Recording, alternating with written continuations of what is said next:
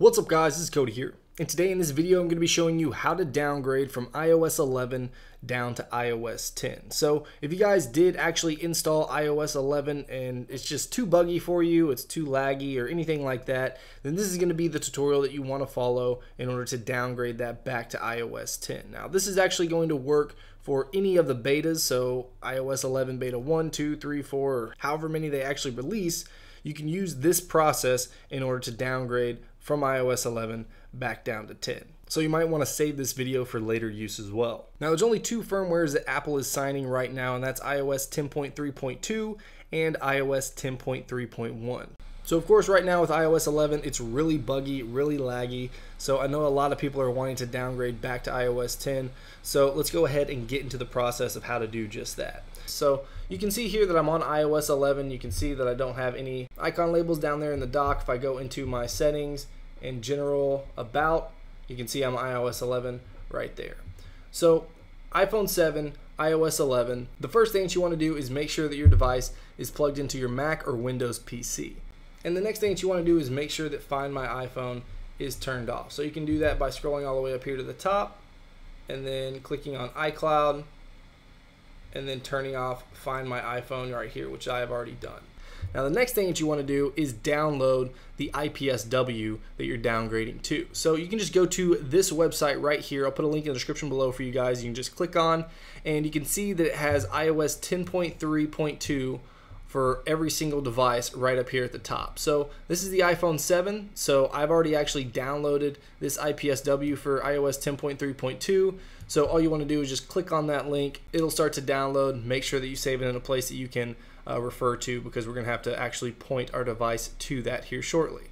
So once you download the IPSW that you need for your particular device, then all you want to do is just launch iTunes. So let's go ahead and do that. And just make sure you click on your phone. So it'll look just like this, and you can click on the phone and it'll bring up your information about your phone. So at this point you can see we have two buttons over here. We have check for update and restore iPhone. We're actually going to use the check for update button. So in order to do this and point our device to the IPSW that we just downloaded, the iOS 10.3.2 IPSW, then what you need to do is just hold down the Option key on a Mac and click the check for update. Or if you're on a Windows PC, you just hold down the Shift button and click check for update. So I'll go ahead and do that right here. And you can see that it actually launches a Finder window here. So we're actually going to use this in order to point it to our iPhone 7 IPSW for 10.3.2. So just find wherever you save that IPSW and then just double click on it.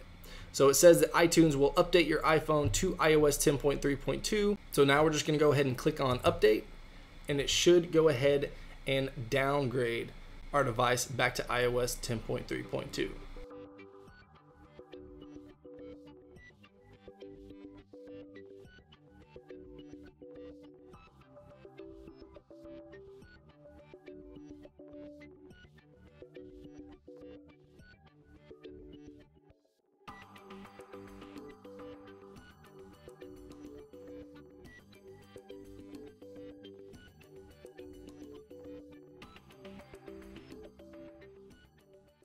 Alright, so you can see that we just got the pop-up that says your iPhone has been updated, and now it should go ahead and complete the downgrading process completely on the iPhone itself.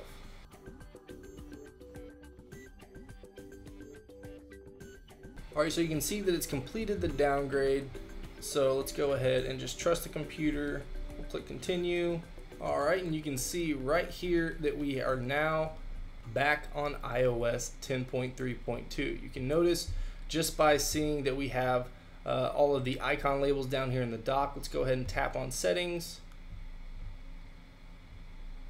And we scroll down here to general, about, and you can see iOS 10.3.2.